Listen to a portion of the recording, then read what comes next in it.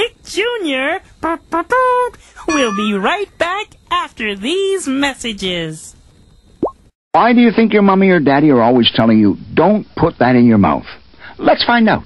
Don't you put it in your mouth. Don't you put it in your mouth. Don't you stuff it in your face. Don't stuff it in your face. Though it might look good to eat. Though it might look good to eat. And it might look good to taste. And it might look good to taste.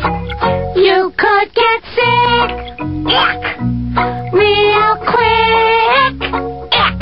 Real sick. Real ick. Don't you put it in your mouth. Till you ask someone you love. That's right, sis.